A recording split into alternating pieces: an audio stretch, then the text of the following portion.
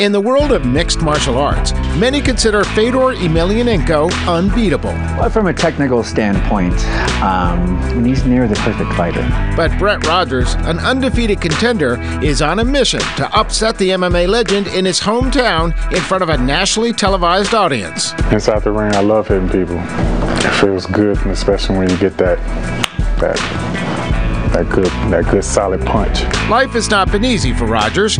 He grew up poor in a Chicago housing project, and back in April, he was changing tires at a Sam's Club in Minnesota while occasionally giving MMA opponents major beatdowns. He's gonna get hurt.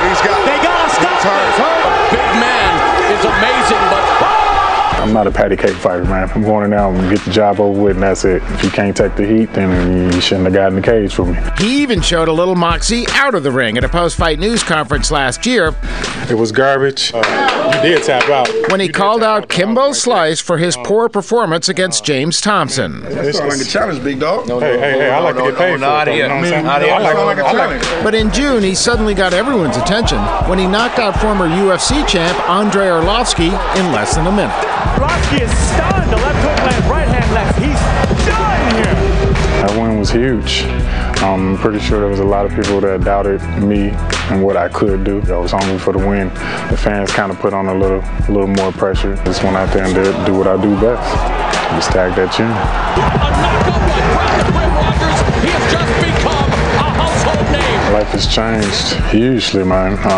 Definitely getting recognized. A lot of people approach me saying, congratulations on your fight. I'm constantly going to the next level. Rogers is 10-0 with 9 knockouts. But does he have a chance against Fedor? Everybody has a chance in mixed martial arts. That's the beauty of it. And when you're 260 pounds and you have 4-ounce gloves on, you are a dangerous man, regardless of who you are. He punches hard. If he connects on Fedor, anything's possible. Fedor has never fought in a cage, and that's one of the unique aspects of this fight. This guy, he's definitely proved to the world that, he's the best at what he do. But I feel that I'm the best as well, and I feel that this is definitely my time, so I'm going to use it, use it to my advantage. If Fedor has a strategy on Rogers, he's not talking. I'm not going to talk about that. That's a secret. If you would like to talk about that, we'll talk about that after the fight. For Rogers, whose life hasn't been easy, this fight is a ticket into the world of fame and fortune. The only thing stopping him, the greatest MMA heavyweight of all time. He recognizes that this is his moment, and he feels prepared for it. It's almost destiny. I don't see me ever losing. So as far as can't beat him, that just doesn't happen. That doesn't exist with me. Please welcome the undefeated big-time striker, Brett the Grim Rogers.